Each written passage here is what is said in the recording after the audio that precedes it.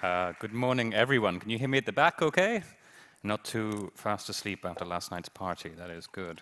Yes, so thank you for having me here in Vilnius, and thank you for having me at Login. And a special thank you to my Vilnius mother, Monica, who has been looking after me and making sure that I have a great time here. Building a better human, yes. As my excellent introduction said, I am Frank Swain. You can find me on Twitter at SciencePunk occasionally when I do go on there.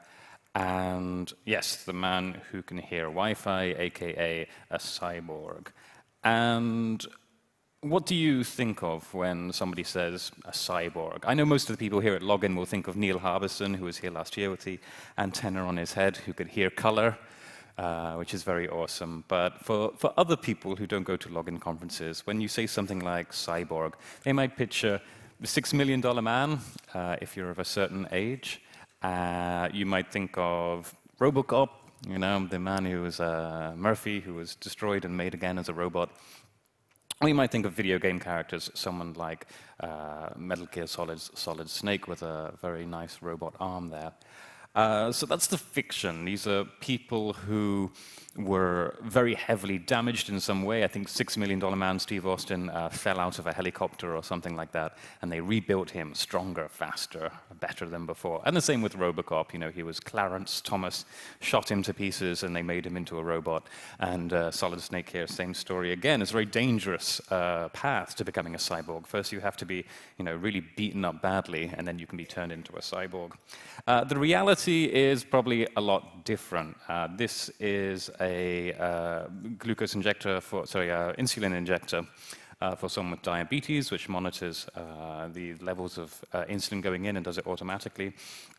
This is a pacemaker, which obviously you all know what a pacemaker does. And you have things like prosthetic arms. This is a man called James Young. He's got a pretty cool arm. You can see there on the side, it's got a drone that flies off, and he has like lights on the side. It does all kind of gizmos on there. And this was inspired by Metal Gear Solid Snake, and was created by Sophie Barata, who's a fantastic prosthesist who makes these very ornate, fantastic arms. Yeah, we'll get back to the reality and what that gives back to you in a moment, but I'll tell you about my story. This is a picture of me when I was much younger and more beautiful. And this is me at about 25. So this is when I first found out that I was losing my hearing. Nobody knows why I'm losing my hearing. It's most likely partially genetic. My father lost a lot of his hearing, so did both of his brothers. But it was also because I worked in a club, so I went to a lot of loud music, you know, rock concerts, DJs, nights like that, spent a lot of time there, which was not good for my ears, and I didn't wear hearing protection, so let that be a lesson to everyone, wear hearing protection at all times. But the thing is, I didn't know I was losing my hearing, and people who go deaf, they often are the last people to know that they're going deaf. It's the people around them who notice. So as you lose your hearing, your brain works harder and harder to compensate, and so everything still sounds the same, at least to you, but you're losing a lot of information along the way. And so my kind of hearing loss is in the 4 kilohertz region, which is where noise damage usually is felt first. And the 4 kilohertz region is where speech is. There's speech is in there. And what that means is everything still sounds loud. It doesn't sound like it's gone quiet or anything, but you lose the clarity of speech. So if you've ever seen Peanuts, the cartoon, and all the adults in that, you ever saw them from the knees up, so knees down, and they would talk like, and that's kind of what it sounds like when you're going deaf. But you don't realize it because your brain becomes fantastically good at decoding that kind of nonsense. And I learned to lip read without even realizing that I'd learned to lip read. I would just do it. And then if people had their back to me, I wouldn't really understand what they were saying, and I'd have to guess. So there I am. I think my hearing is just fine until I move in with my girlfriend, and I start to notice that I need the TV a little bit louder than she does. And she says, oh, that car alarm outside is really annoying me. And I say, there's no car alarm. What are you talking about? You're winding me up. And then I go and open the window, and sure enough, there's a car alarm going on outside. So she noticed first, and then I went to get a hearing test, and they said, wow, boy, I said, they put you in this little room, and you wear some headphones. Has anyone here done a hearing test? Put your hand up if you have. A few people. Not very many. You should, because it's, you know, it's good. And they put you in a little room, and they put some headphones on. They give you a button, and they say, when you hear the beeps, press the button. And so the beeps are really quiet, and the idea is that maybe you'll miss some of them. So I stood there, and they said, press the button when you hear the beeps. I said, OK. I said, you've got to press the button when you hear the beeps. And I said, yeah, OK. I said, OK, test is over. Out you come. And they said, we don't normally see this level of hearing loss in people under 40. So you should really consider getting some hearing aids. And I did what everyone does when they are told that they need hearing aids, which is to say, no, I don't. That's for old people. I don't want a pair.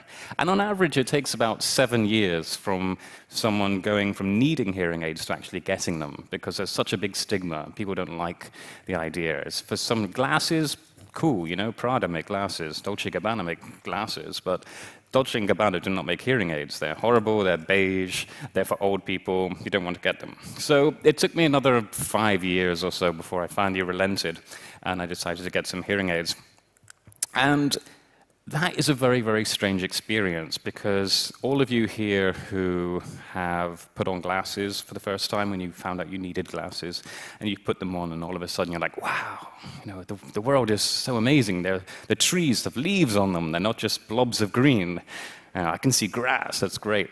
It's not the same with hearing aids at all. You put them on, and you do all of these tests. Again, you go back to the little room, and they put things in your ears. And eventually they put them on, and they turn these things on. And the audiologist says, how does that sound? And I said, oh, that sounds terrible. That sounds awful. And he said, good, that means they're working. And it's the truth. Your brain has got so adjusted to hearing the world in this very sort of soft, you know, velvety way that when you actually put all the sounds back in, it sounds terrible. It sounds very, very tinny. And again, this is a reason that a lot of people struggle with hearing aids, is because they don't like wearing them. It takes the brain about 6 weeks to adjust to hearing the world in this new way before you start hearing it normally. You put them on, everything sounds terrible. And if you know what a Foley artist is, it's the person in movie making who sort of adds in all the sound effects for a movie. I know, you're shock horror. The sounds you hear in movies are not there when they film it. They add them in later.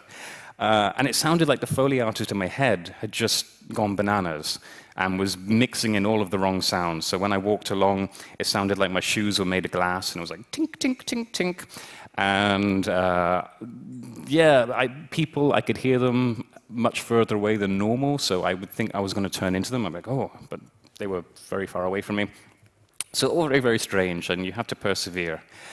And eventually it begins to sound normal, and you start to lead a normal life. Apart from something really interesting, and that is hearing aids don't just amplify everything. It's not like having an ear trumpet, you know. That would be very, very uncomfortable. I've only lost some of the hearing in some specific frequencies, and so the hearing aids try to give more of those frequencies, but also they try to filter out any kind of noise. So the brain does this normally, sort of subconsciously. The hearing aids have to try and match that, and it's very, very difficult. Each of these, this is the Starkey Halo device. These have a quad-core processor in each one, so each ear, like 8 processors, to try to process all of this sound and decide what is noise and what is useful sound. And so, for example, traffic noise might be dampened down, and vocal speech might be lifted up.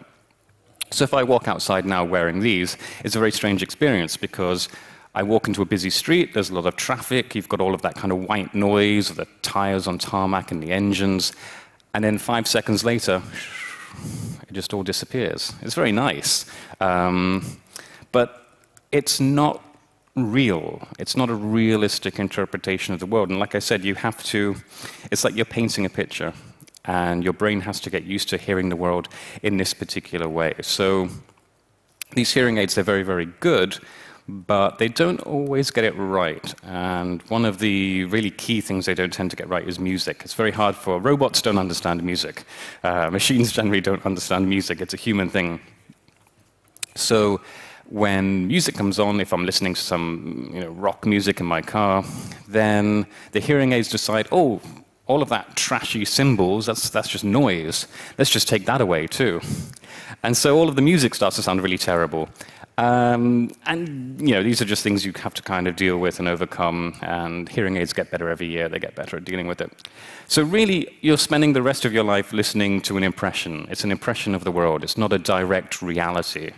Someone somewhere has made a decision and written some code that decides whether something is noise or whether something is useful, and that's what it allows me to hear. So I'm really listening to someone else's interpretation of the world. And I thought, oh, this is interesting. So I'm going to have to spend the rest of my life listening to an interpretation of the world. So why don't I get to have a say in that? These little devices are making these decisions for me, even when I don't want them to. They mess around with my rock music and make it sound terrible.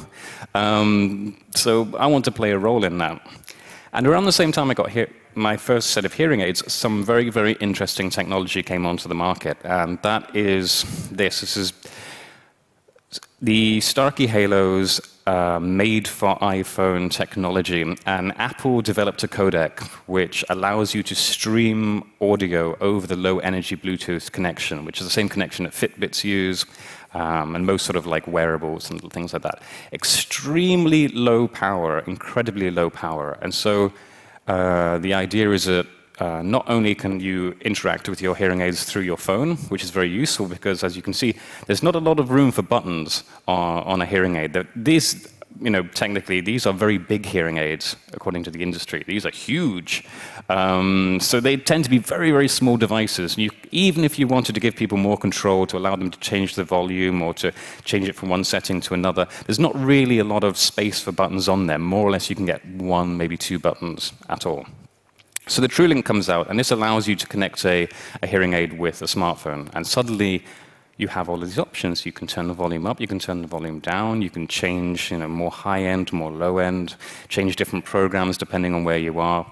You can even set programs to be geolocated. So if you know these particular settings work best when you're in the office, you walk into the office, your phone detects that you're there, and it changes the settings on your hearing aids automatically. So very, very cool. But the really cool thing was the audio streaming. So with these devices, any audio on the phone can be streamed directly to my ears, so phone calls, music, and that kind of thing.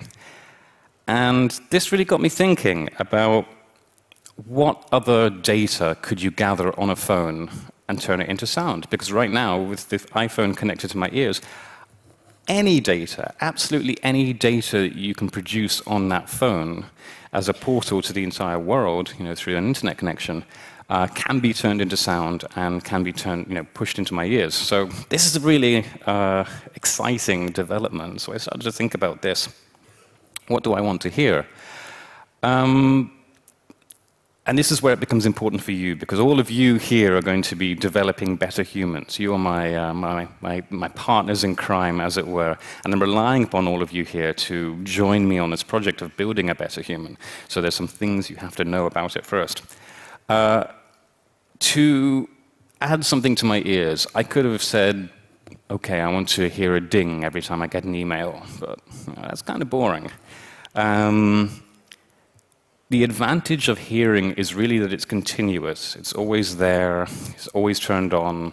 And so I wanted a data set that was not only continuous, but would also change from place to place, depending on where I was, and would also only really be understandable when you listen to it for a long time. I didn't want to gather some kind of data that you could just have clicked and read on your phone. So we bandied around a lot of different ideas: space weather, radiation, pollution. But I really didn't want to have to carry an additional device. I don't want to have to walk everywhere with a Geiger counter, because anyone here could walk around with a Geiger counter listening to radiation with a pair of headphones. It's not really the same. So I worked with a guy called Daniel Jones, who's a sound artist, and the idea we settled on was Wi-Fi. So I should explain this picture here. Some of you may recognize it. This is called Light Painting with Wi-Fi by Timo Arnold, an artist and technician. And what they did was just put LEDs on a big stick, and these LEDs would light up when there's a Wi-Fi signal. And then they did these long exposure walks through the city, and so what you can actually see here is the strength of Wi-Fi mapped directly onto a location. So it's a very cool project, very cool idea, and Phantom Terrains, the thing that I developed to hear Wi-Fi, is sort of very much in this space as well. So I joined up with Daniel Jones, a fantastic sound artist, and we developed Phantom Terrains. This was supported by Starkey, the people who make the hearing aids that can connect to an iPhone, and through Nesta, which is the National Endowment for Science, Technology and the Arts in the UK, who funded us. So two very important partners there. I'm deciding whether to show you first, or let's show you first, and then you can listen to it. So this is the kind of data that we pull up. By the way, these graphics are developed by Stephanie Posevec, who's a data artist who worked with Google and a few others. I would very much recommend her. She's absolutely fantastic. And this is the data that the iPhone draws. And the system works by hacking an iPhone, breaking it open, allowing us to extract all of the information about Wi-Fi fields in the area. And every single router that you might have, anyone that's anywhere, it sends out data 50 times a second. It's just sending out these little hello signals. And it says, hello, I'm a router, my name is this, my security settings are this, my manufacturer is this, my channels, my everything. So all of this information is being spewed out all of the time by routers. They're giving away a lot. And what Phantom Terrains does is to grab all of that information, run it through some fancy coding that Daniel made, which will turn it into a sound, and then to stream that sound to my ears so that I get this sort of interpretive version of the world. And what you can see here is me walking through the street, and all of the different, every dot on there is a Wi-Fi router. And the lines, on the path are the strength of the signal and the kinds of different signals that we're seeing. And there's some interesting things. When you walk down a narrow street, you tend to get much fewer signals. And then sometimes you get to an open area and you can really see, routers from very far away. And incidentally, we know the location of all of these routers because there's a sort of secret Apple API where Apple have mapped the location of every single router in the entire world. And so we were calling that up, and that allows us to hear this in stereo, to know which direction a router is standing in. I think they may have closed that door now, so I may have lost my stereo hearing. So let's have a little sound about listen to the Wi-Fi in this room. If I can get this up and running, let's have a look. Slide.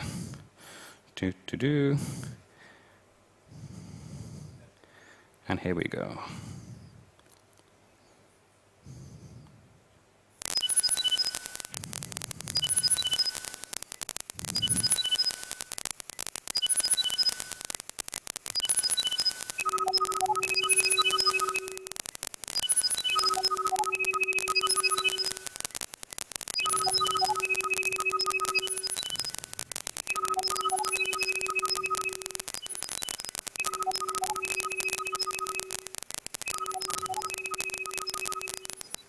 So yeah, there we are. That's hearing Wi-Fi. That's the Wi-Fi live. It's not pre-recorded in this room right now. Sounds strange, doesn't it? Of course, we can make it sound like anything we want to. As I told you, this is interpretive. Wi-Fi signals don't have a sound, a real sound. And what you heard there was that crackling, that sort of fizzing noise was a raw count of the number of routers in the area. So this is a very heavily serviced area, so you can hear a lot of buzzing, a lot of crackling. The density of those fields is very strong. And the melody that you can hear, Phantom Terrains takes the most prominent signal and turns the name and a few other parameters into a melody. And so it's a bit like a phone number. If anyone here remembers when you used to go onto the internet with a dial-up modem and you'd hear that little it's a little bit like that in the sense that I'm not supposed to be able to hear that melody and say, oh yes, I understand the name of that Wi-Fi router. But at the very least, I can recognize it. So when I hear them over and over again, for example, I get home, I hear the melody, and I'm like, oh yeah, that's my home Wi-Fi router. I feel like I'm home now. Or if I go into the Tube network in London, every Tube station has the same companies running their routers on it that are all the same name. So I go down there and I'm like, oh yeah, that's the Tube. I know where I am. It's a bit of a sense of familiarity to it. Now, what's the point of hearing Wi-Fi? I think that's a question that a lot of people ask me. Why would you want to hear Wi-Fi? Even if I coded it specially so that I could hear open networks and say, oh, there's some free Wi-Fi over here. We could have done that.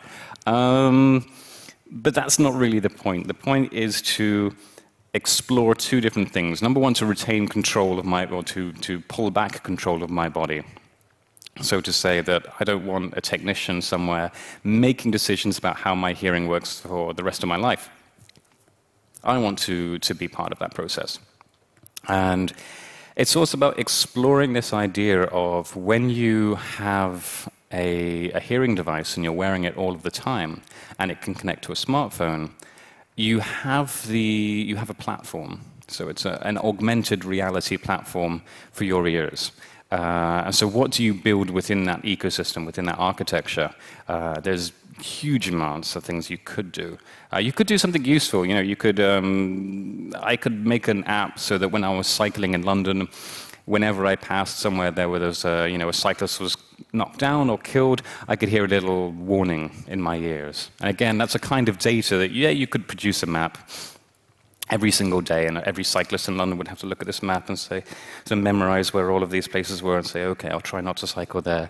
But it's not really practical. But if you can hear it, and it updates automatically, and you just, you're cycling along, and all of a sudden you hear a little alarm saying, okay, be careful, because someone was hit here last week, then that changes your experience of the world, and it changes, it takes advantage of this system, this always-on, always, augmented reality hearing.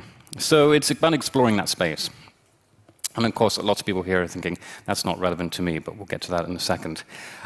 Some notes about these other cyborgs that I picked up, because if you are deciding to go in to build a better human, you have to understand the motivations and what people want. So I said James Young, he had a young man, had a terrible accident, got hit by a train, arm and leg taken off. In the prime of his life, he doesn't want to be, any less than any other normal guy out there having his life. And so he got this arm, this solid snake-inspired arm developed by Sophie Baratta. And it has a drone, and it has these lights, and it got huge amounts of press, and everyone thought it was really cool. It's not a very good arm. And I don't say that as a slight against James or a slight against Sophie.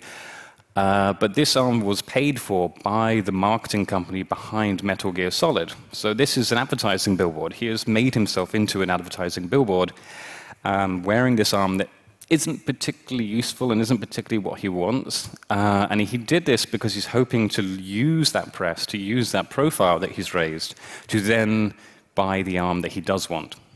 And what he does want is titanium anchor bolts that go into the bone, which makes it a lot more comfortable to have a prosthetic rather than having a suction cup that attaches to your skin, which is not particularly comfortable at all. So although you might think that having a drone on your arm was really, really cool, actually he just wants something that's actually completely different. But good luck. I hope that he gets it. This is Jojo Cranfield. This is another development by Sophie Baratta, this beautiful prosthetic arm with a snake on it. And as far as I know, Jojo Cranfield is a swimming instructor. I think that she was born without her arm, so she's never had an arm. And there's this wonderful quote that goes with this. I had to write it down because it was so good. So talking about her snake arm, she says, Jojo says, I've never seen the interest in having a prosthetic arm. They are heavy, uncomfortable, and not at all practical. My alternate arm makes me feel powerful, different, and sexy. So the motivation for having these things is not maybe what you expect.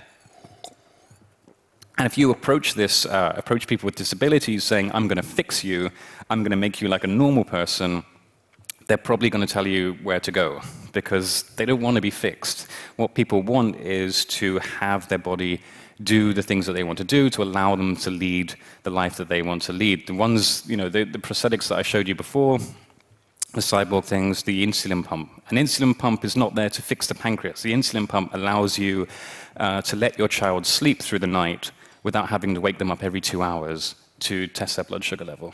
A pacemaker is not there just to make the heart work correctly. It allows a grandfather to play with his grandchildren.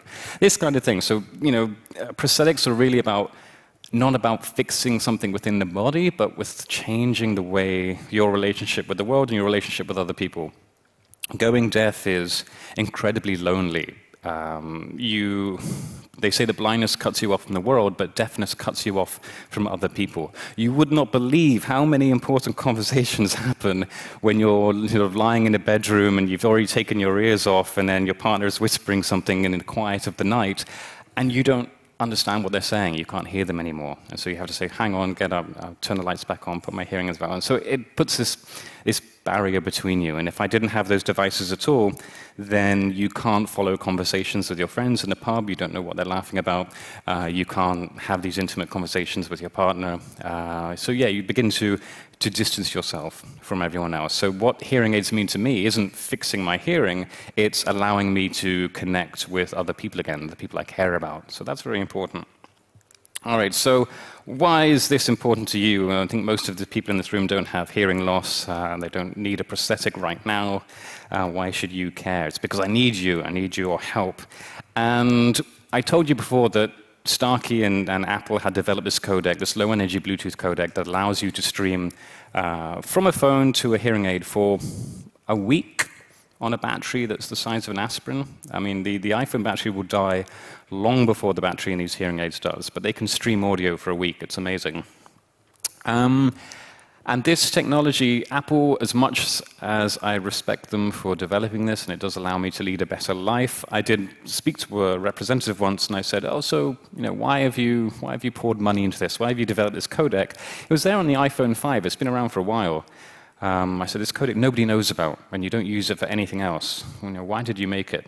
And he said, oh, well, we really care about our customers who might have disabilities and need this kind of accessibility stuff. And I said, that's really sweet, but it's not true, is it? That's not why you developed it. You were trying to make some kind of wireless hearable. And sure enough, within a few years, everyone is making wireless hearable devices. This is the Hear One.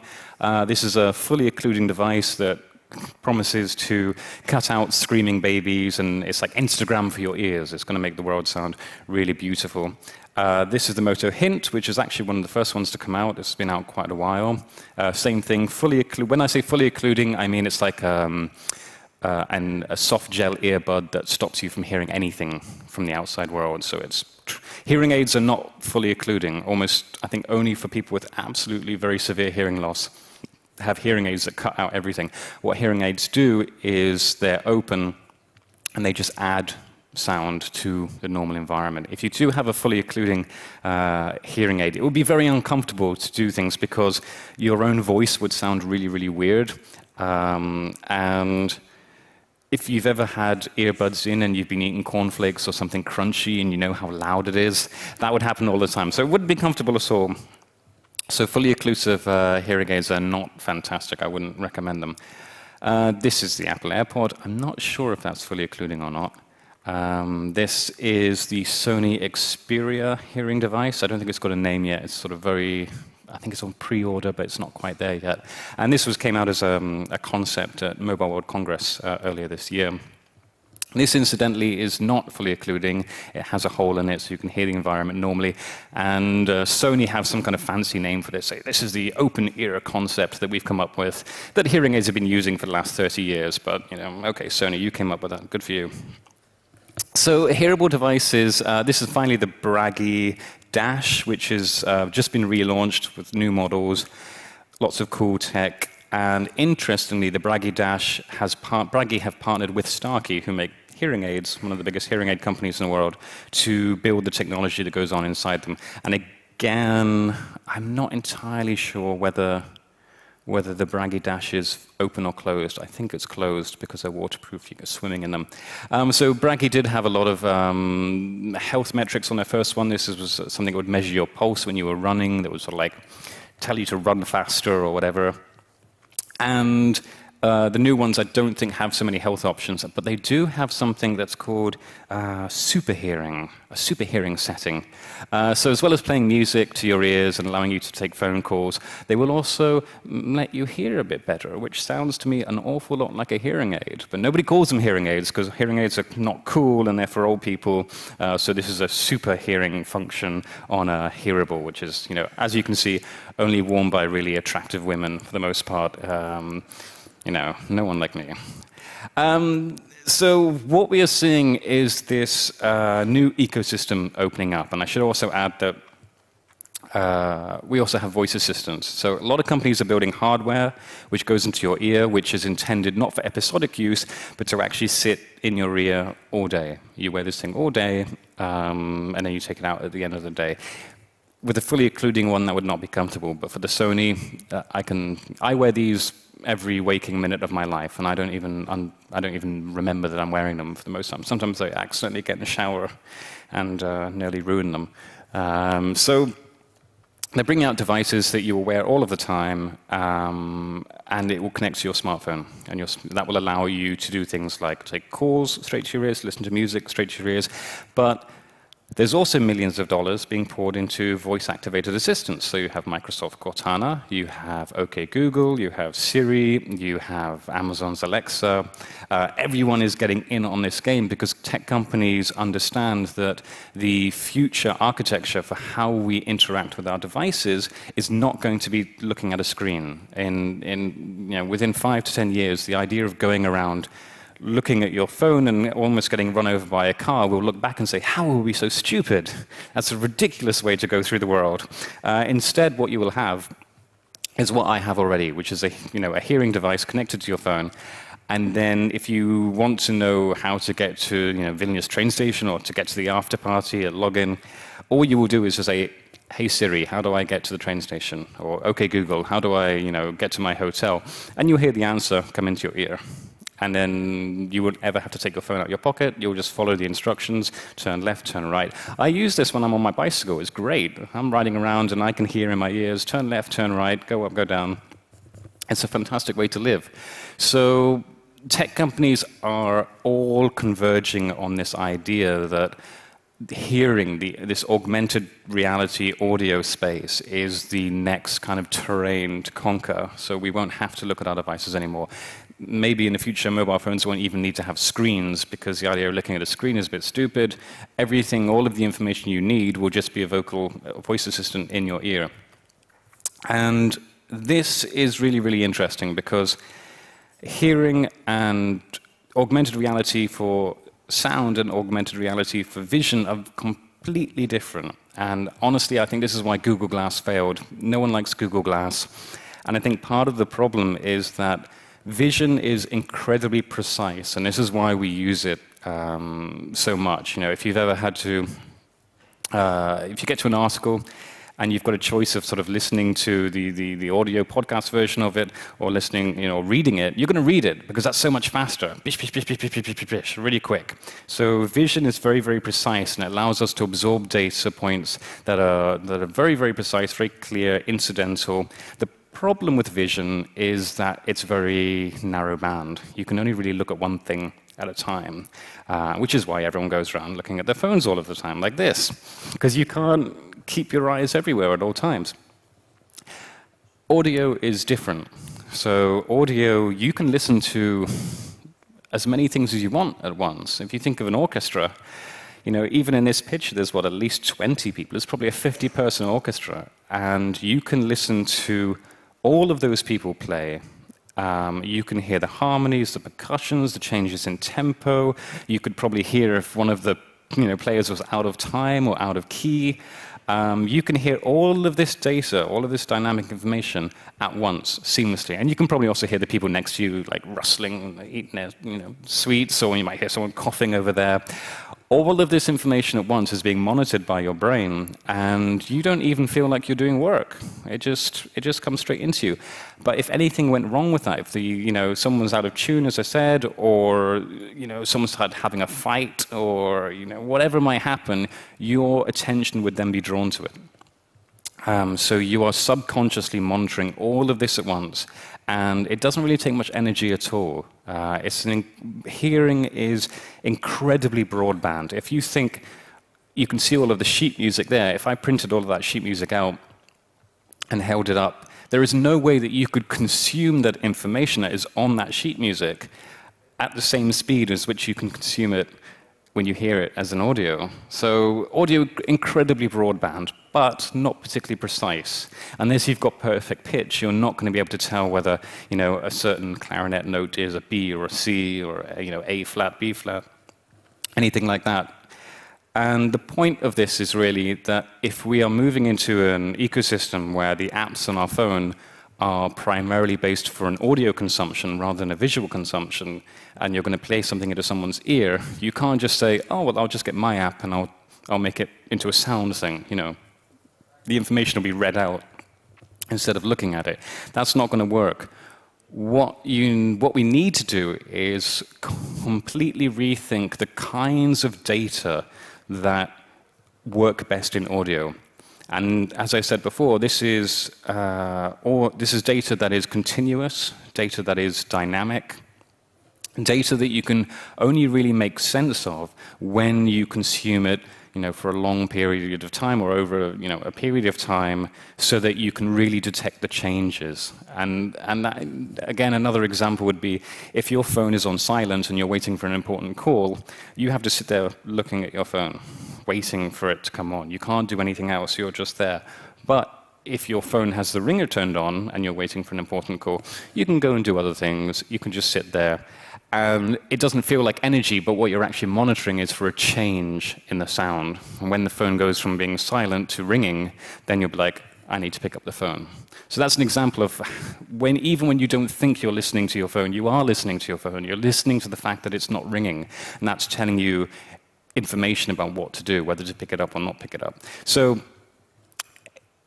on this provision that everyone is going to be moving into hearables, that voice-activated systems are becoming a huge driving force, which will encourage people to go out and buy the Bragi Dash, buy the AirPods, buy the Moto Hint, buy the Sony Xperia. What do you want to build in that space? There is a whole new app store, space opening up, and it's going to be crying out for intelligent, tech-minded people, like the good people of Vilnius and the Baltic states, to develop apps that work within that sphere and to do wonderful things. People say, Frank, what should we be building in this space? I don't know. You go mad. That's really a question that's open to everyone. But think of data that is complicated, data that can't be simplified, that can only be truly appreciated at speed when you turn it into sound, and then you might be in the right direction. The only one I can really think of is something like the stock market. Every day you watch the news and they say the Dow Jones went up by 6 points or down by 4 points, and that is, to me, insane. That is taking all of this trading, billions of trades in a single day, and saying, OK, we're only going to look at 100 companies, and then we're going to condense all of this data down into it went up 6 points or it went down 4 points. That is almost meaningless when you set it in the contrast of a billion trades in a day or whatever it might be. But if you listen to that information as sound, you could easily, every trader could be like, every stock could be a player in your orchestra. And so you could listen to your portfolio and instinctively hear that one of them wasn't performing well, or that two of them weren't performing, or whatever it might be. The way that you interacted with that data and consumed that data would be completely different, and I think a lot richer, and you would understand it better. So on that note, I was told to finish with a call to action, and my call to action to everyone here today at Login is that we need you or everyone here to help build a better human. So thank you.